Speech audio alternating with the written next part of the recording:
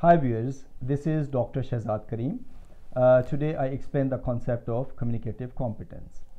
In applied linguistics and particularly in communicative language teaching, we find two terms, communicative competence and grammatical competence.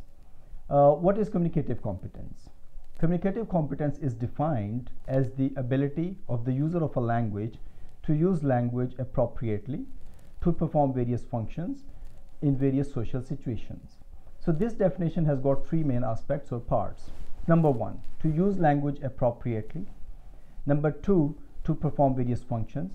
And number three, in various social situations. Now I explain these three parts one by one. If the user of a language is able to use language appropriately, so we say that the user of the language has got communicative competence. Now to perform various functions. So you see that the user of a language, if the user of a language is able to perform various functions, just like to do shopping, to use language for the purpose of shopping, to use language to when appearing in an interview, to use language appropriately, to write an essay, to write a letter, or to write an email.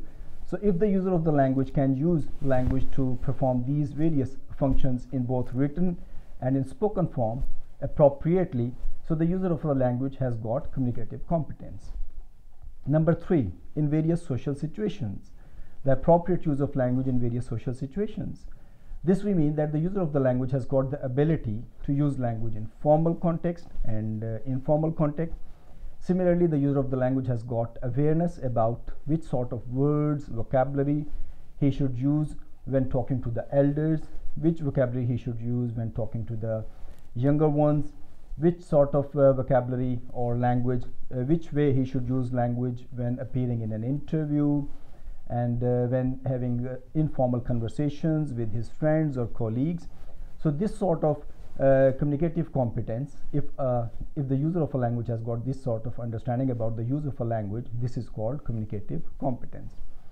The term communicative competence is you can say slightly opposite or different from grammatical competence. I will explain this concept of grammatical competence in my next video. So this video was about what is communicative competence. I hope you understand the concept of communicative competence. Thank you so much.